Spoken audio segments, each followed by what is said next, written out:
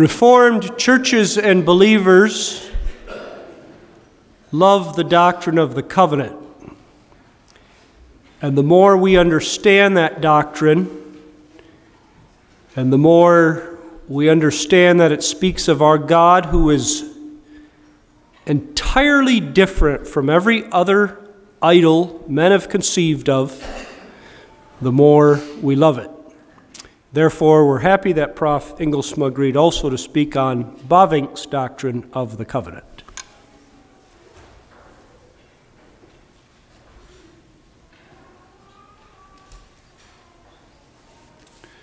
Thank you once again, Reverend Kuiper. It is obvious to me that the present generation of delegates to Classis West is far wiser than my generation was. Never once in the 25 years of my membership in Classis West did we schedule the spring meeting of the Classis in Redlands, California. We met in such places as Northwest Iowa, Edgerton, Minnesota, and Isabel, South Dakota. Fine places, I am quick to add, but prone to frigid cold and howling blizzards the first week of March. I well remember a spring Classis in Hull, Iowa in such circumstances. The blizzard struck during the day of the beginning of Classis, at the beginning of Classis. One of the few delegates who could get to his original and assigned lodging was the venerable elder delegate from Redlands, Tice Veenstra. The second day of the Classis, he came to Classis riding on a John Deere tractor through the drifts and dressed in clothing that made him look like a cross between an Eskimo and the men who live under bridges in western Michigan. Herman Hanko and I were not so fortunate as to be able to get to our lodging that night in Dune, Iowa, where he was yet a pastor. It was impossible to get out of Hull. Emergency measures had to be taken, and the two of us were put up for the night in a small upstairs freezing bedroom in town. There was one bed, and that bed was 6 feet long with an impenetrable footboard. When we rose up from our prayers at the side of the bed, our eyes met, and each of us knew what the other was saying. Do not touch me. Sunshine, balmy breezes, palm trees, and flowers the first week of March are preferable. The present generation is wiser than my generation was. Turn with me now to the great subject of Bavink's doctrine of the covenant. For Herman Bavink, the doctrine of the covenant was not only one Reformed doctrine among many, it was not even the most important doctrine of all, but it was the doctrine of which all other doctrines revealed in Scripture and confessed by the Reformed faith are the outworkings, implications, and aspects. The analogy in the human body would not be the skeletal framework or even the heart, but the principle of life itself that takes form in all the members and accounts for all the functions of the human body. That, in the thinking of Bavink, was the significance of the truth of the covenant with regard to all of the other truths revealed in Scripture and confessed by the Reformed faith. The covenant is simply, and now I quote Bavink, I will be quoting from the Reformed dogmatics unless I say otherwise in this speech. The covenant is simply, quote, the essence of the true religion, end of quote. Bavink expressed this significance of the covenant negatively in his book, Roeping en Wedergeboorte, Calling and Regeneration. having spoken of the, quote, deep, glorious covenant conception, which occupies such an important place in Reformed doctrine, end of quote, Bavink said, quote, the Reformed confession and theology can be understood in no single point apart from this doctrine of the covenant, end of quote. In taking up the doctrine of the covenant in Bavink, therefore, we are treating of the essence of that theologian and his theology.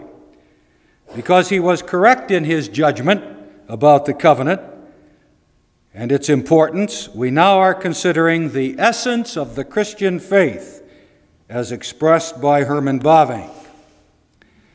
Implied is that that church that gets the covenant wrong is going to go wrong in all of the rest of doctrine. Implied also is that the church that gets the doctrine of the covenant right will get all of the rest of Christian doctrine right as well. Our consideration of Bavink's doctrine of the covenant at this conference is timely. For one thing, the heresy of the federal vision, a theology of the covenant, as their own name for their theology indicates, has occasioned, indeed demanded, a renewed interest in the doctrine of the covenant, especially among the Reformed churches where the heresy of the federal vision has surfaced. For another thing, in the providence of God, the English-speaking and English-reading public now has Bavink's own teaching about the covenant available to them in the translation into English of Bavink's great work, the 4 volumes of his Dogmatics. Hitherto, for the most part, those 4 volumes have been available only to those who could read the Dutch language, of course. Although you would not know it from the writings about the federal vision and the writings about Bavink by theologians outside the Protestant Reformed churches, it now becomes evident to all not only that the highly regarded Bavink rejects and condemns the federal theology of the federal vision, but also that Bavink repudiates the doctrine of the covenant that has produced the federal vision, the doctrine of the covenant that is widely held and loudly heralded as Reformed orthodoxy, and the overwhelming Reformed tradition by most Reformed churches.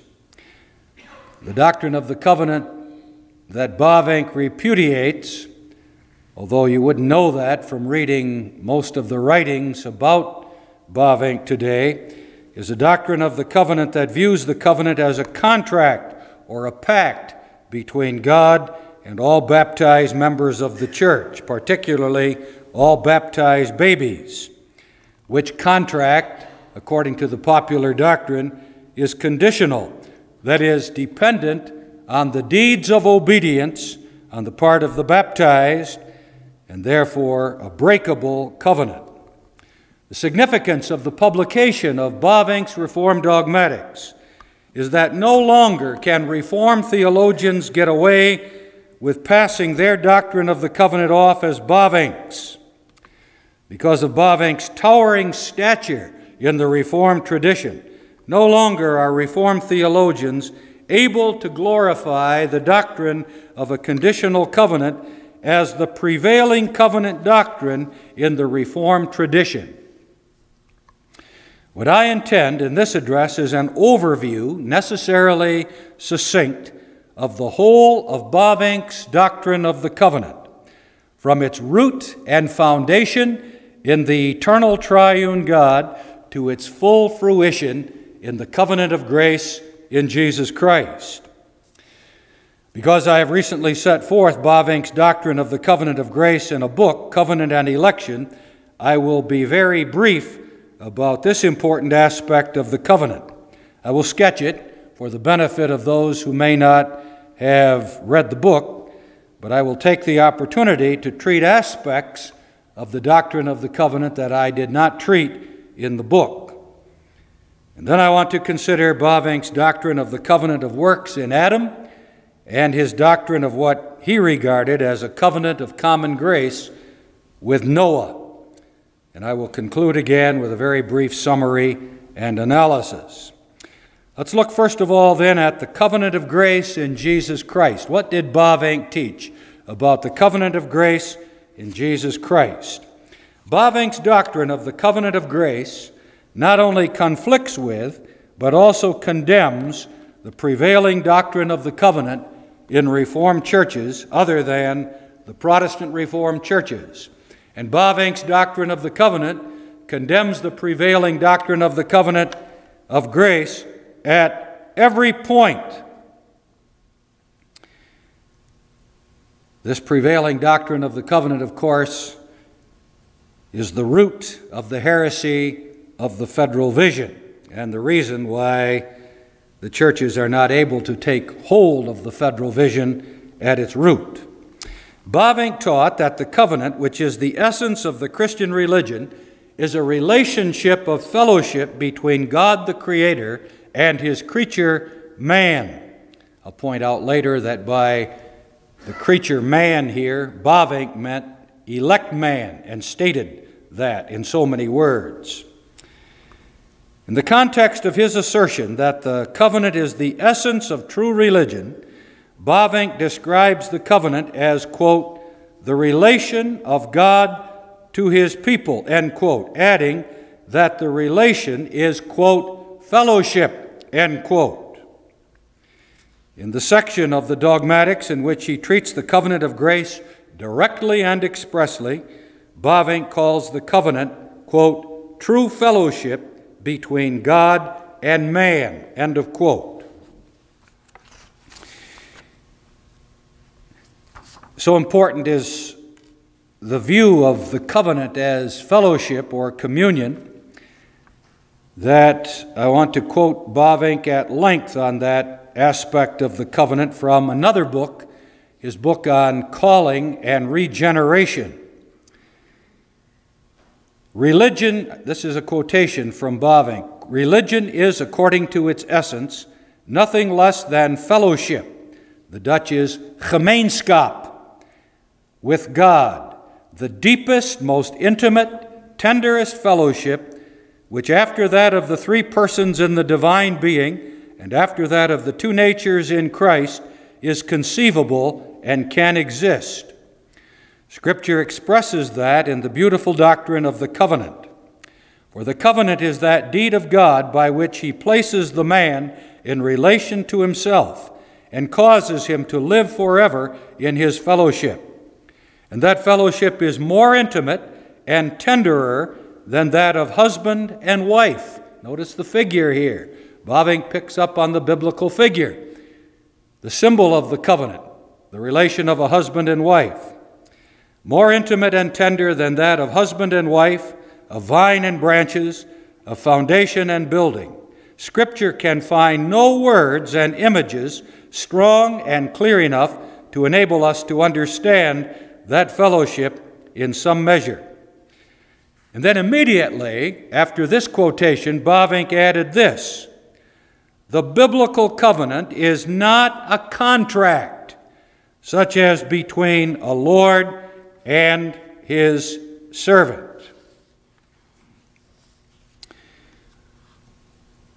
Perhaps the elders and other lay members of the church do not appreciate this as much as the ministers do. But for all of our history as separate churches, we have had to hear from theologians and ministers on the outside that our doctrine that the covenant is communion with God is a novelty, has no rootage in the Reformed tradition, and has against it the giants of the Reformed faith in the past. That notion is shattered by Bavink's description of the covenant as communion with God.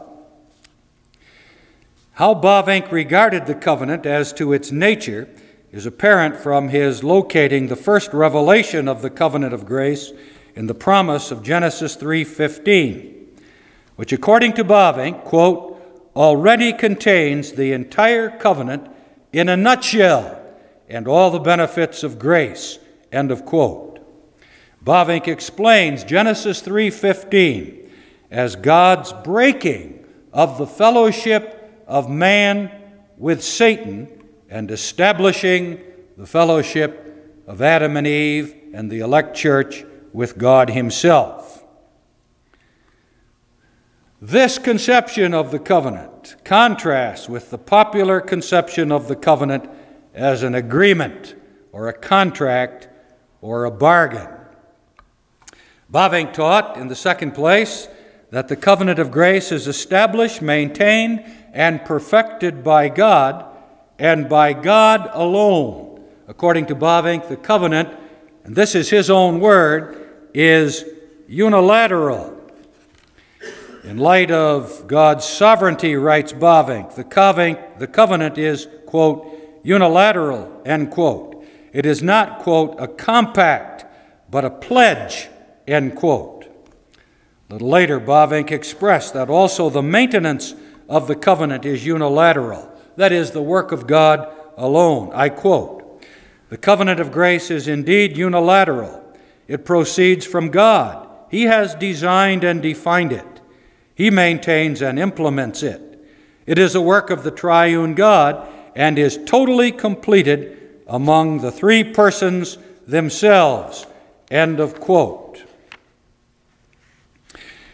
In a lovely little work that, so far as I know, has not been translated yet into English, called De Offerande des Lofs, the offering of praise, Bavink says this about the covenants being one-sided or established and maintained by God alone. Quote, "The covenant is no mutual treaty. It is not like an agreement between two persons, which they know how to bring about after weighing the pros and the cons, with mutual consultation and after mutual approval.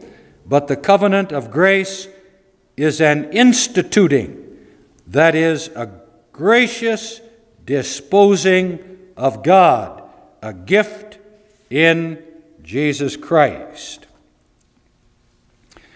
When Bavink then speaks of the covenants becoming bilateral, as he does not at all mean that whereas the original establishment of the covenant with a person is God's work, but that from then on the maintaining of the covenant depends both upon God and the sinner.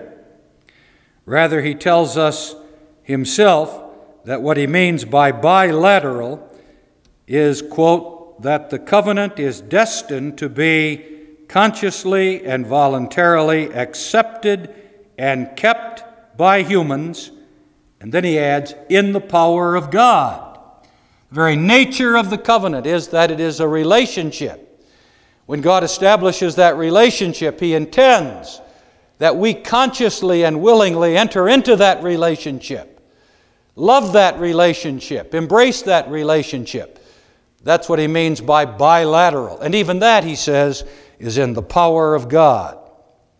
This doctrine of the covenant is in contradiction of the popular teaching today that the covenant depends for its maintenance not only upon the promising God, but also upon the sinner's performing conditions.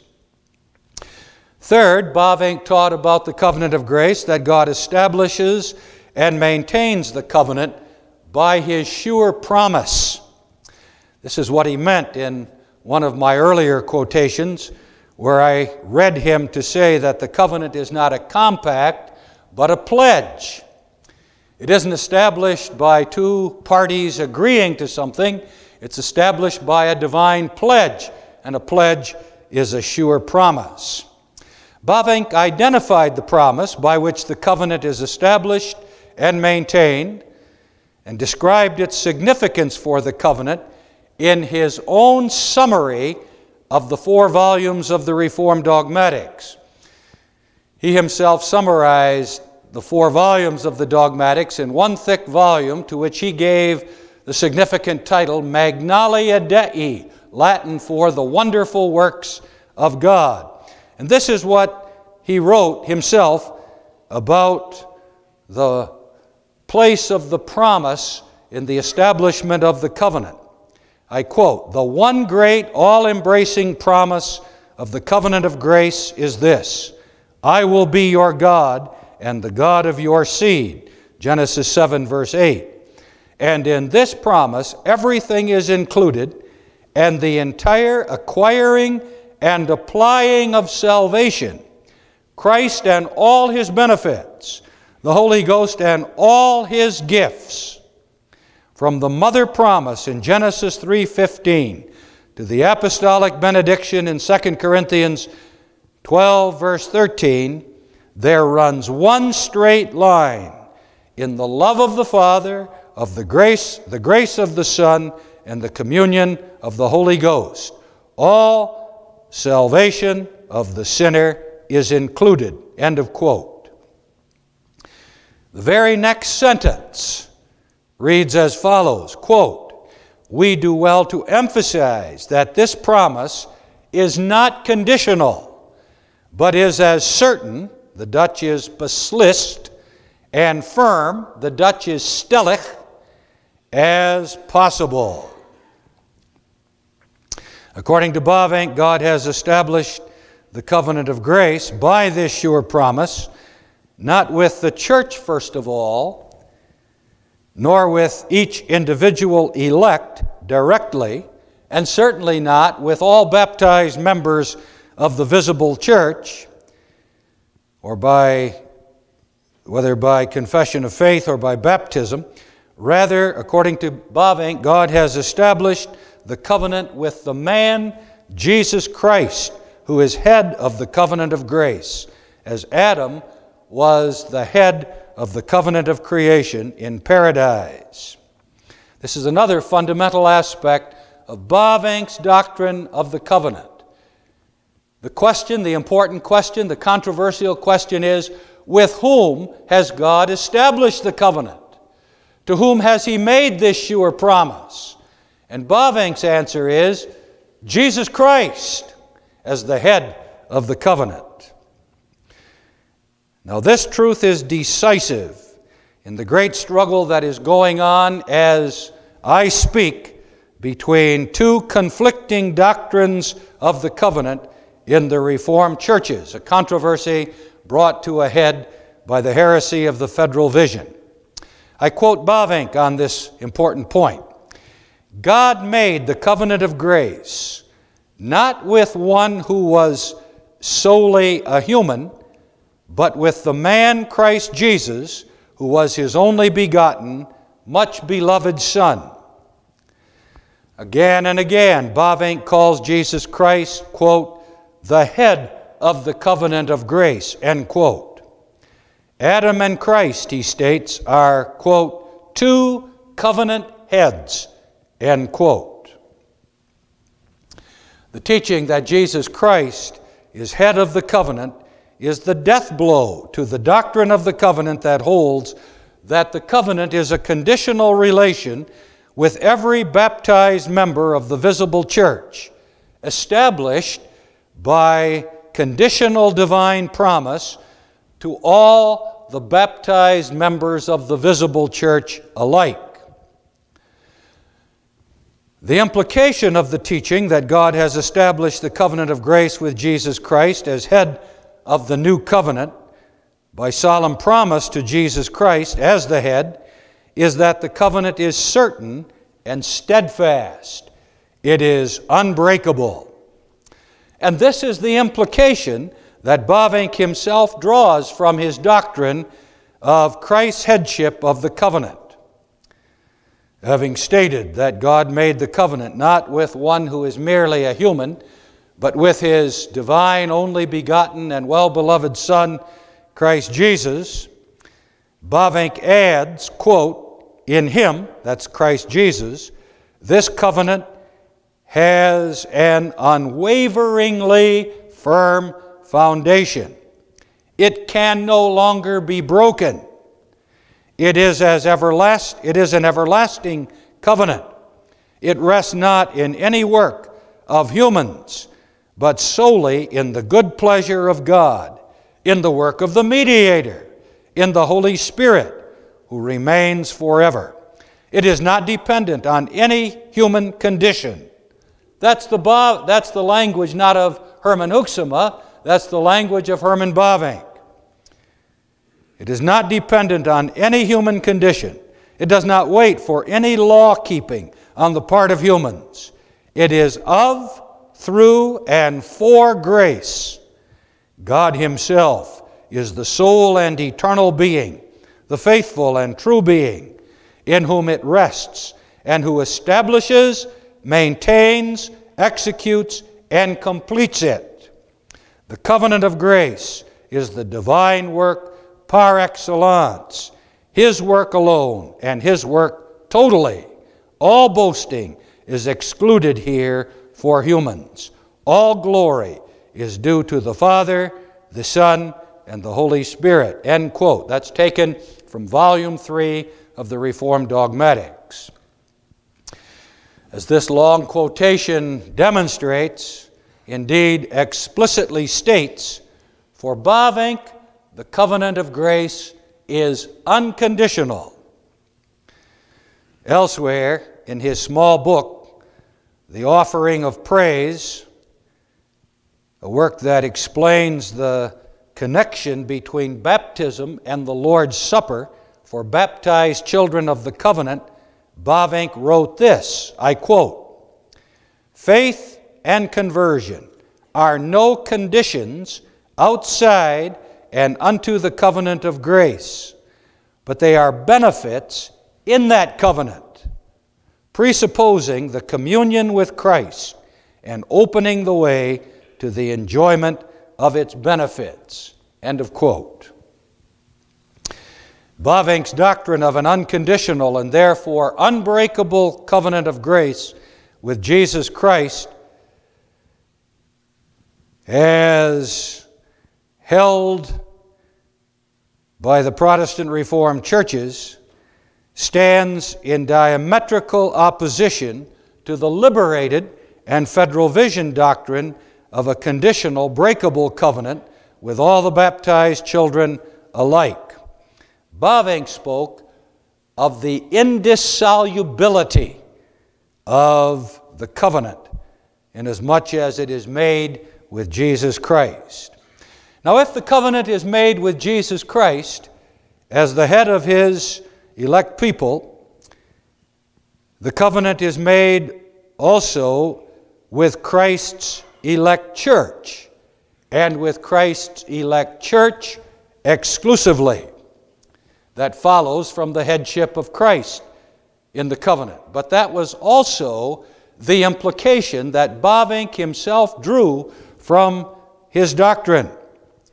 Contrary to the popular covenant doctrine that cuts the covenant loose from election, in the conviction that relating covenant and election is a horrible theological and practical error. That's the impression that theologians in the churches like to leave with their people and with us. If you relate covenant and election, you are committing one of the most dreadful theological sins that are possible to be committed. But I say, in contrast to that notion, Bavink emphasized that the covenant of grace is closely related to election, and that to separate the covenant from election is false doctrine of enormous proportion and with grievous practical consequences. Here, Bavink, on the relation of covenant and election, I quote, "Election is the basis and guarantee, the heart and core of the covenant of grace." End quote. Again, the covenant relation did not depend on the law as an antecedent condition. It was not a covenant of works, but rested solely in God's electing love. In his explanation of the covenant as the basis of the Reformed practice of infant baptism, Bavink reflected on the close relation of covenant and election. The covenant, I quote, "The covenant is the realization of election in an organic and historical way, end quote. So far was Bavink from thinking that relating covenant and election is a theological error, that he sharply warned against separating the covenant from election. I quote, "When the covenant of grace is separated from election, it ceases to be a covenant of grace and becomes again a covenant of works." Now apply that to the covenant doctrine that prevails in Presbyterian and Reformed churches today. If Bavink is right, and he is right, then what they have done is to make out of the covenant of grace another covenant of works. That is, a covenant that depends upon the works that sinners do. And that is a denial of the gospel of salvation by grace alone.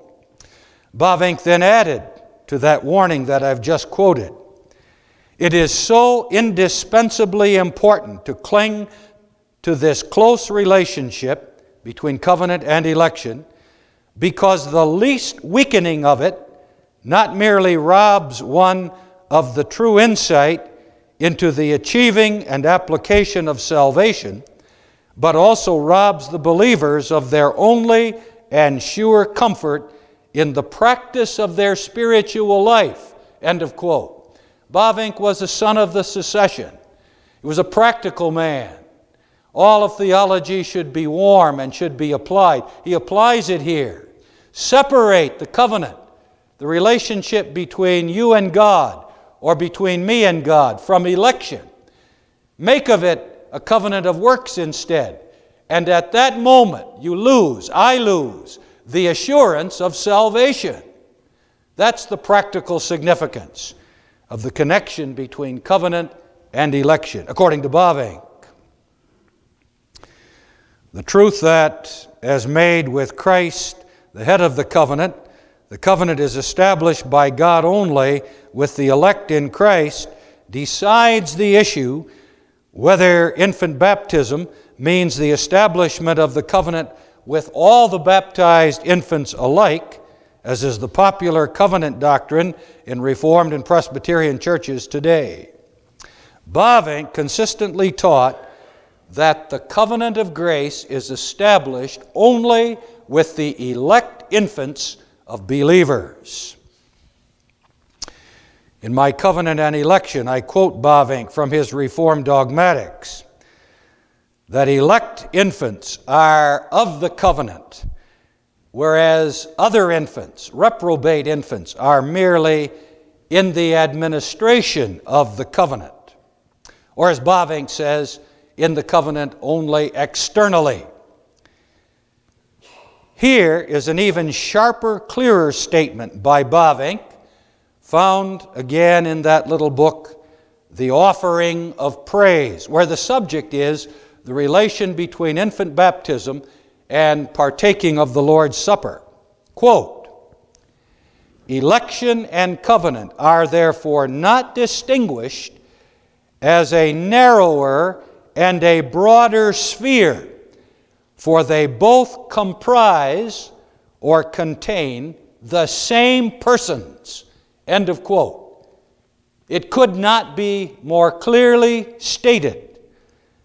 Covenant is not broader than election, as though the covenant includes many persons, all the baptized members of the visible church, whereas election, of course, only includes the elect infants. But for Bavink, election and covenant comprise, omvatten in the Dutch, consist of or contain the same persons. Bavink's emphasis on the close relation of covenant and election becomes even stronger in his explanation of the connection between the covenant of grace in history and its foundation in the eternal counsel and ultimately the eternal being of God. And now I turn to what in Reformed dogmatics is commonly called the Pactum Salutis, the Pact of Salvation, and which has to do with the root or source or foundation of the covenant of grace in time and history in eternity. Bavink's treatment of the foundation and root of the covenant of grace in the eternal God is part of my exposition this morning of Bavink's doctrine of the covenant of grace in Christ. Bavink affirms that the covenant of grace has its, quote, foundation, end quote, quote, in eternity, end quote. Bavink is critical of the traditional teaching that the foundation and root in eternity of the covenant of grace is an agreement in eternity between the Father and the Son. That's a popular notion in Reformed churches today. The root of the covenant then is described as an agreement between the Father and the Son.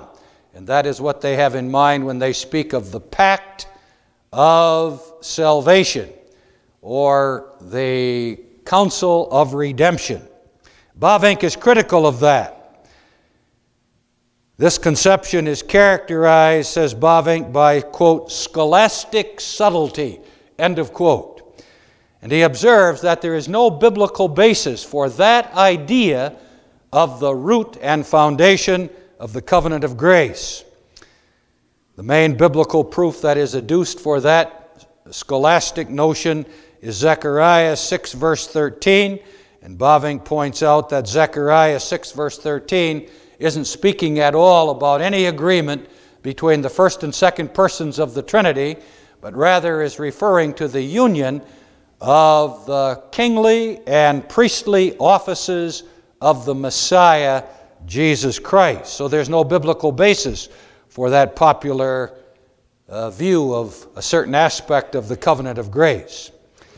Well, what is the foundation and root in eternity of the covenant of grace? For Bavink, the foundation and eternity of the covenant of grace is God's decree of election. But God's decree of election, not as God's election of the church, not God's election of you and me, but God's election of the man Jesus Christ as the head of the covenant. Quote, the covenant of grace does not hang in the air, but rests on an eternal, unchanging foundation. It is firmly grounded in the counsel and covenant of the triune God, and is the application and execution of it that infallibly follows. The covenant of grace was ready-made from all eternity in the pact of salvation of the three persons. Bavink uses that common term, phrase, pact of salvation, but pours his own content into it, and was realized by Christ from the moment the fall occurred, end of quote. Similarly, quote, the covenant relation rested solely in God's electing love, quote. And then again, quote, the covenant is the realization of election in an organic, a living, and historical way. So the root and foundation of the covenant is God's decree of election as the election of Christ as the head of the covenant. And of course, with that, the election of all of the church. And that makes plain that for Bavink, the covenant of grace is made not with all the baptized infants or all those who may enter the church by confession of faith, but with the elect alone. If its root and foundation is the decree of election, then the covenant of grace will be established with the elect in Christ and with them alone. Even though he asserts that the foundation of the covenant is the eternal decree of election, Bavink suggests that there is still a deeper root and foundation of the covenant than the decree of election. He writes, quote, the pact of salvation, which we now understand for Bavink is the divine decree or counsel of the covenant, the pact of salvation makes known to us the relationship and life of the three persons in the divine being as a covenantal life, a life of consummate self-consciousness and freedom. Here, within the divine being, the covenant flourishes to the full. End of quote. Thus, Bavink points to the eternal life of communion in the Godhead as the deepest source of the covenant of grace, viewed as fellowship between God and His elect people in Christ.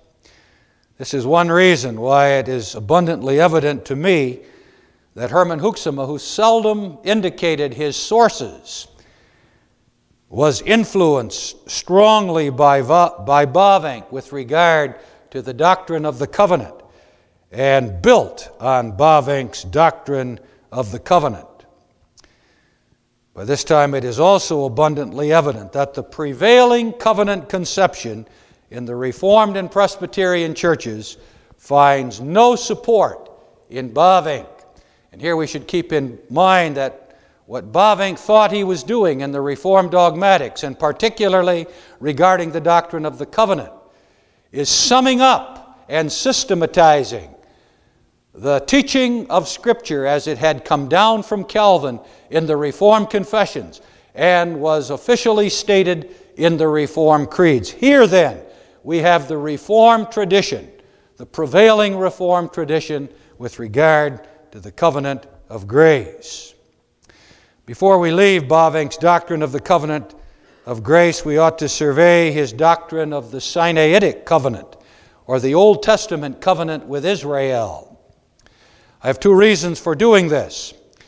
First, the covenant of God with Israel, or as it's known, the Sinaitic covenant, was a form or administration of the covenant of grace, a very important form and administration of the covenant of grace. And my second reason for bringing this up is that in the current covenant controversy occasioned by the federal vision, there is an erroneous view and explanation of the covenant of God with Israel. This erroneous view stems from a Presbyterian theologian by the name of Meredith Kline. And some who are promoting Meredith Kline's explanation of the covenant with Israel are the much published faculty of Westminster Seminary in Escondido, California. Their view of the covenant with Israel is that although the spiritual aspect of that covenant was an administration of the covenant of grace, there was another aspect of the covenant, the earthly aspect, that was in fact a republication of the covenant of works.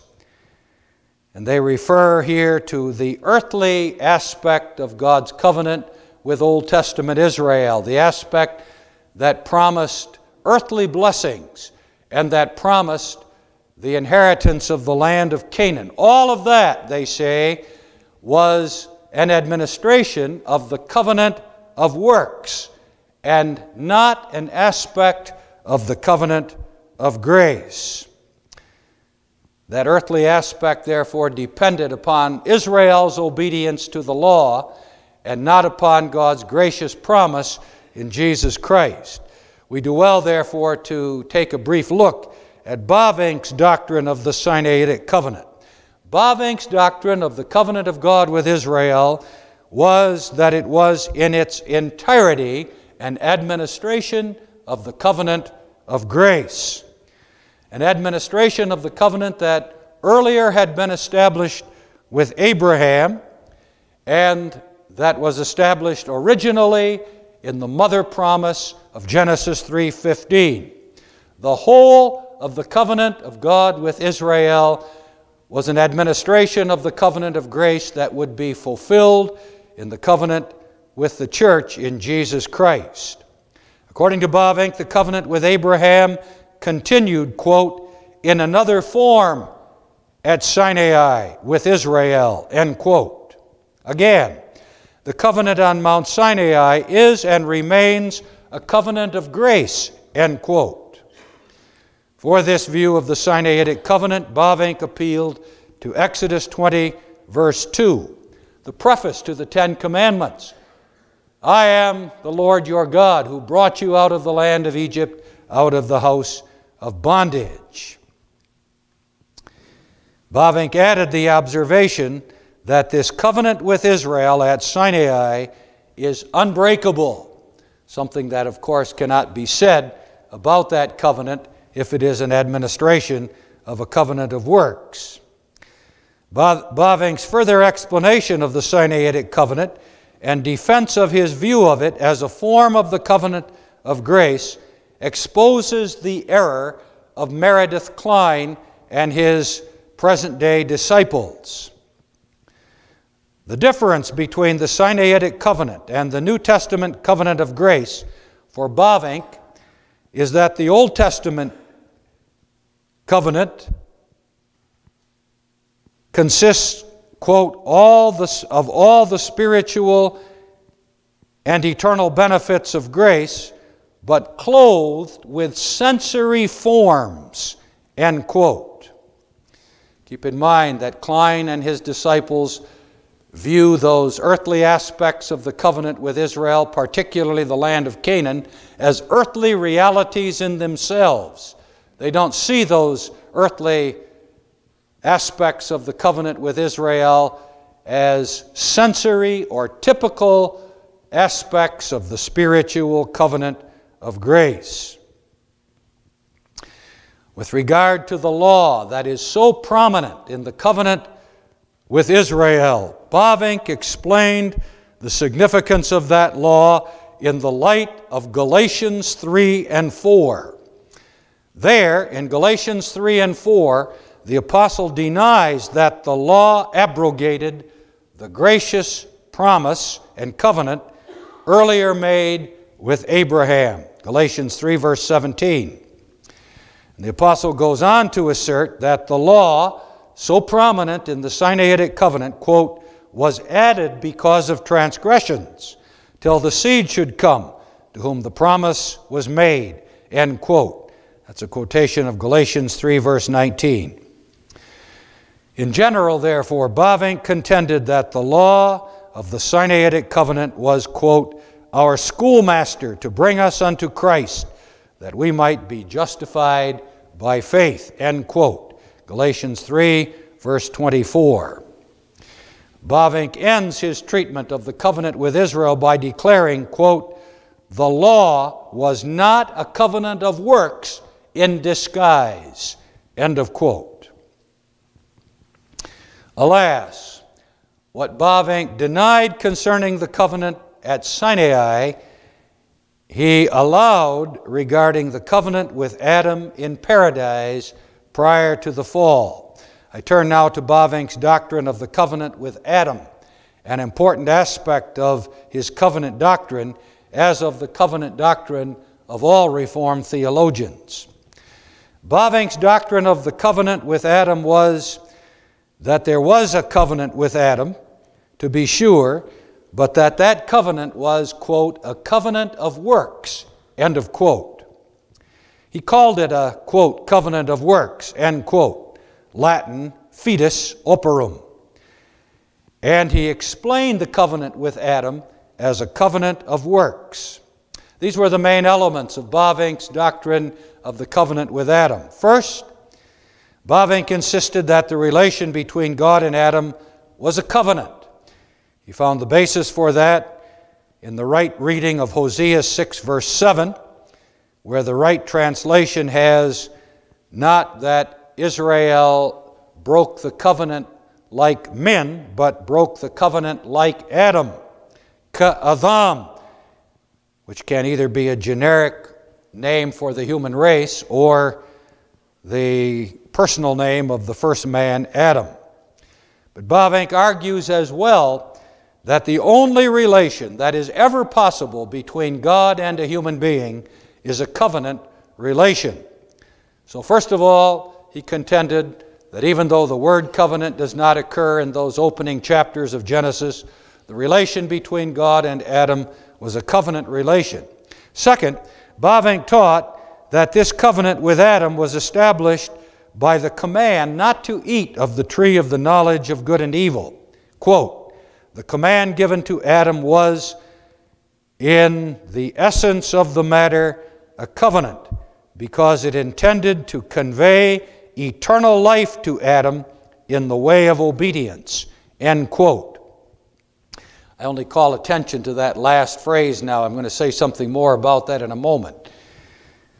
In the way of obedience. Bavink does not dare to say what his doctrine commits him to say on the basis of his obedience.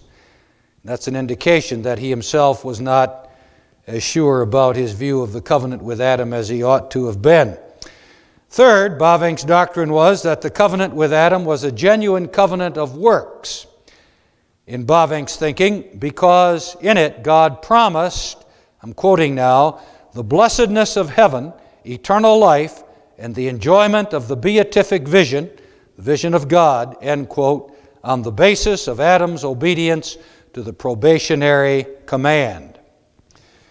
Bavink thought that by obeying God's command, Adam could have attained the highest life, the life that Christ has obtained for the new human race by his death and resurrection. And then fourth, Bavink emphasized the necessity of confessing a covenant of works with Adam. Only the Arminians and Socinians deny the covenant of works with Adam, he charged. Contemporary defenders of the covenant of works with Adam appeal to Bavink against the rejection of it by Herman Engelsma and the Protestant Reformed churches. How should we respond to this appeal to Herman Bavink on the part of our critics? First, Bavink flatly denied the possibility of merit before the fall, as well as after the fall. Quote, "There is no such thing as merit in the existence of a creature before God, nor can there be. This is true after the fall, but no less before the fall." End of the quotation from Bavink. This true statement nullifies Bavink's own explanation of the covenant with Adam as a covenant of works. Because in fact, if Adam could have obtained a higher and better life by his own obedience to the command not to eat of the forbidden tree, Adam would have merited or earned that higher and better life. Defenders of the covenant of works with Adam are compelled to acknowledge this. Dr. C. Venema of Mid-America, of Westminster Seminary West in Southern California Venema of Mid-America Seminary, I correct myself. Dr. C. Venema of Mid-America Seminary has written that Adam could have merited eternal life, although his reformed conscience forced him to put the word merited in quotation marks. Bavink denies that there can ever be merit with God, whether before the fall or after the fall. Second, Bavink is usually very careful to state that Adam would have acquired eternal life, quote, "in the way of obedience," end quote, rather than, quote, "on the basis of," quote, end quote, obedience. Bavink himself thus shied away from the bold statement of a true covenant of works, indicating his own hesitation concerning the doctrine that he was teaching. And in the third place, our response to those who criticize us for denying a covenant of works with Adam ought to be our pointing out that the real concern of Bavink regarding Adam's position in the Garden of Eden was twofold. One of Bavink's real concerns was that Adam be recognized as standing in a covenant relation with God and a covenant relation to the human race, such that Adam represented the entire race as its federal head before God. The other deep concern and real concern of Bavink was that Adam's state in paradise, glorious as it was not and was not intended by God to be the final destiny, either of Adam or of the human race.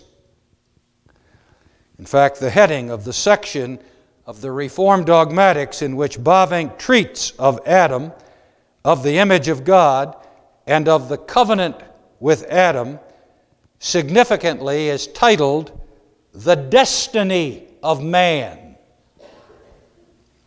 Now, both of those real concerns of Bavink are met without any embracing of the notion that Adam, by his obedience, could have obtained, that is, merited the higher, better life for himself and the race that Jesus Christ, in fact, has earned by his obedience to the will of God.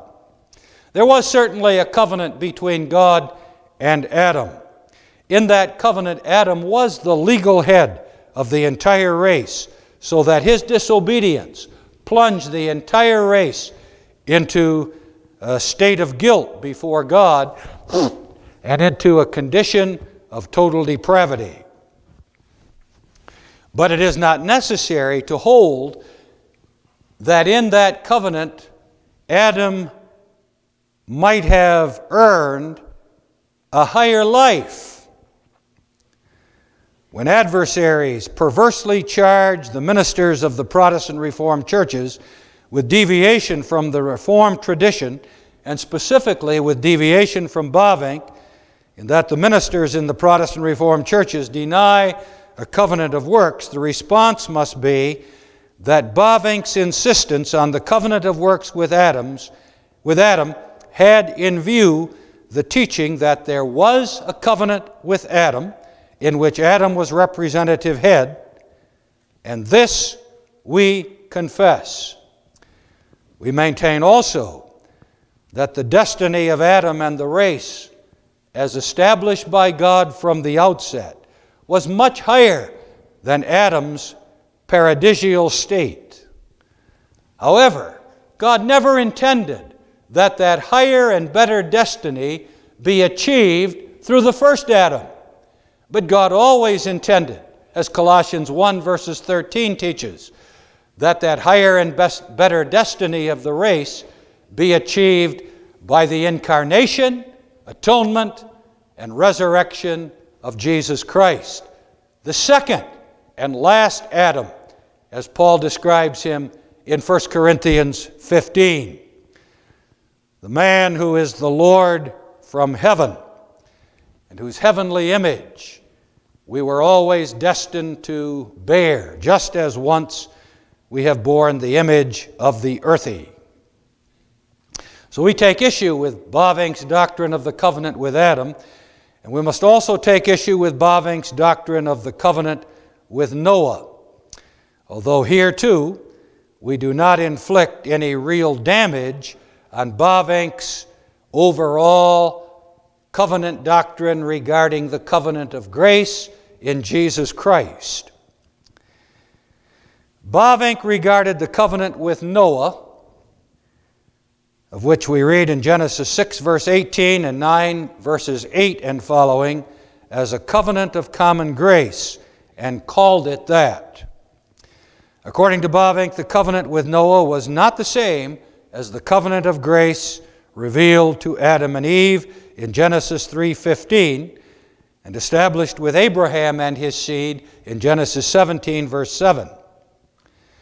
Bavink names the covenant with Noah variously, quote, covenant of common grace, end quote, quote, a covenant of long suffering, end quote, the covenant of nature, End quote.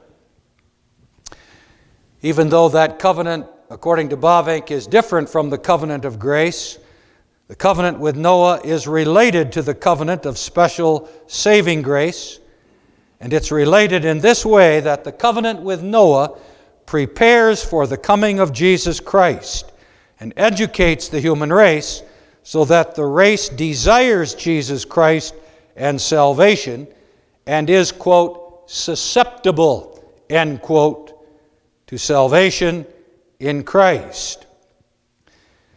There was more to the covenant of God with Noah, conceived as a covenant of common grace, therefore, than merely keeping the human race physically alive and in good health.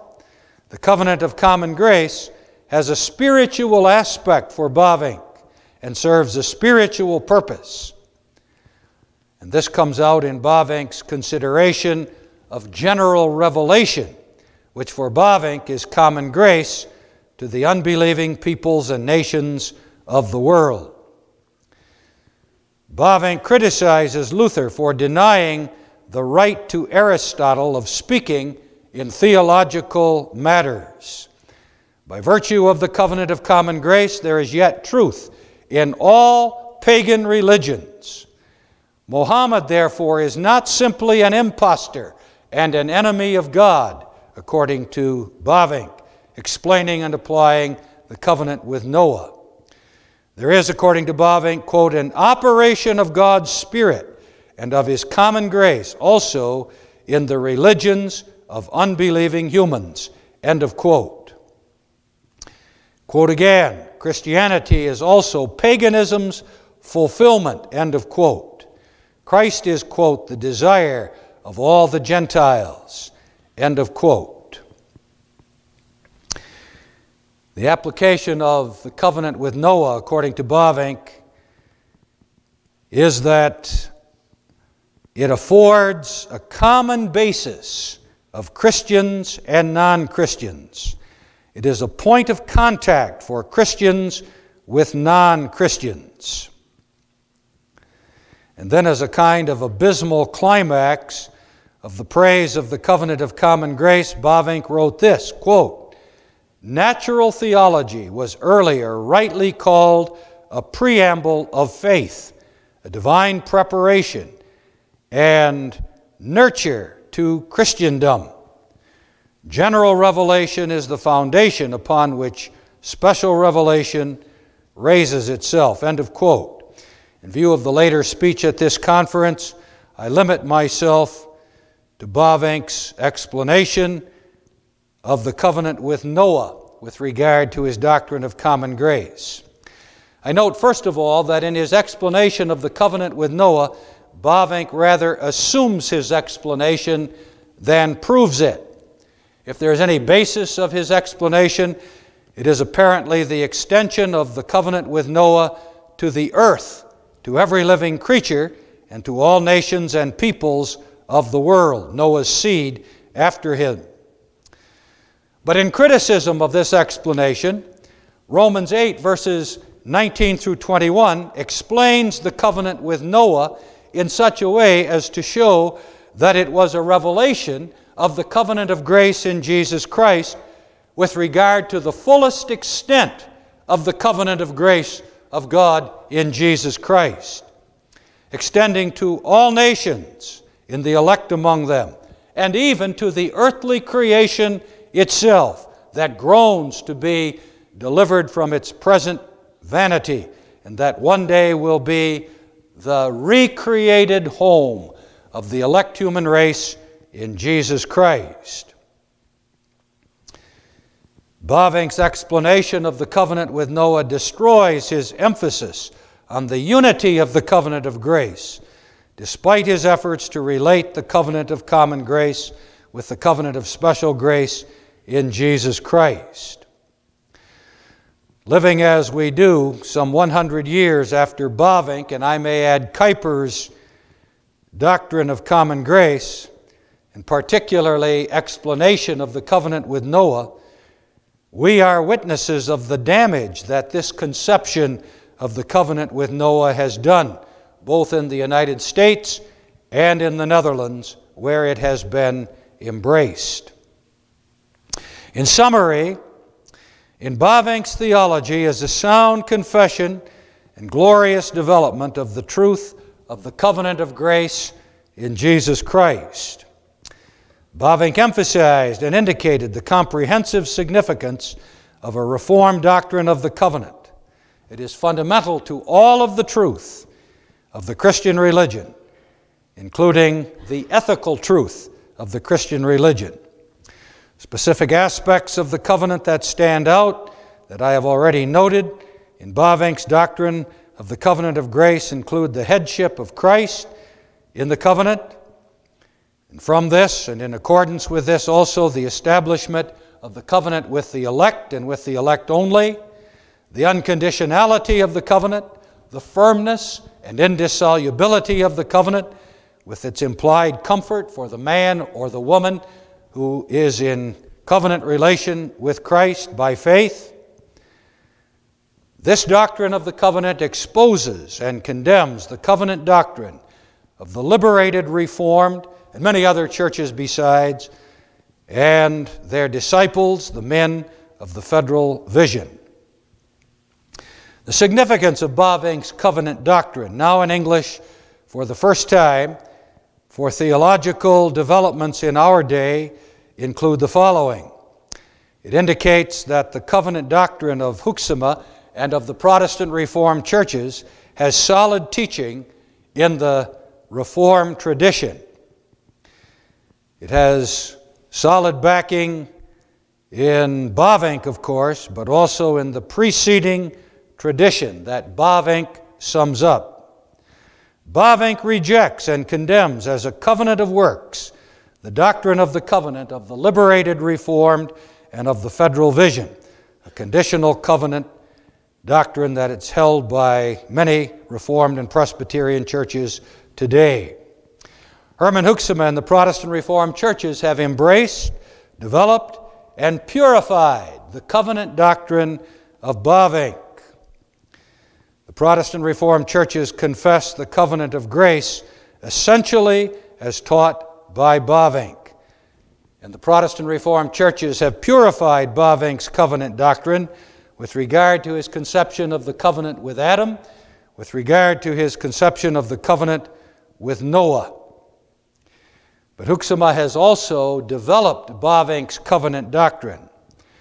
He has clearly distinguished the source of the covenant of grace as the counsel of the covenant and as the Trinitarian being of God, as fellowship.